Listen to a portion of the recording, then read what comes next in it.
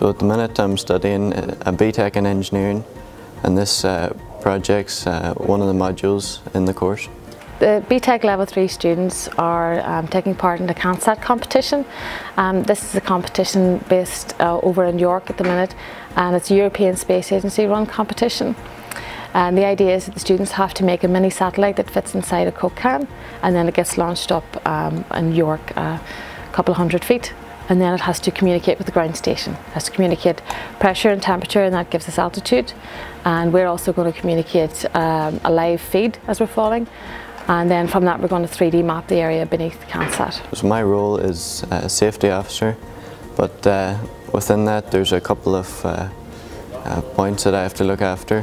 One being the safety of the project, make sure everything runs smoothly in that area, and also the programming.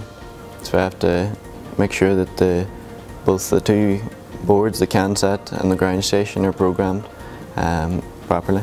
Each student has their own responsibility within the team, and occasionally, as I say, they do support each other. But for example, one student there would be in charge of solar panels, another student would be in charge of the 3D mapping software, getting it working.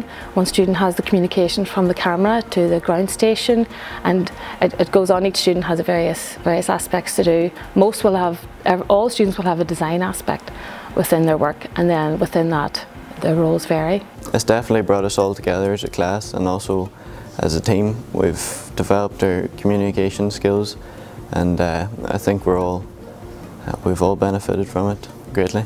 Usually we would run individual projects, and this has benefited the students greatly because they've had to operate as a team, they've had to rely on each other, and it simulates a work-like environment where they're learning from each other, they're having to lean on each other. If somebody's not in, they're needed, so they're all important and they all have to work together, and they've learnt a lot, I think, regarding that, and they've learned how to communicate and support each other that way.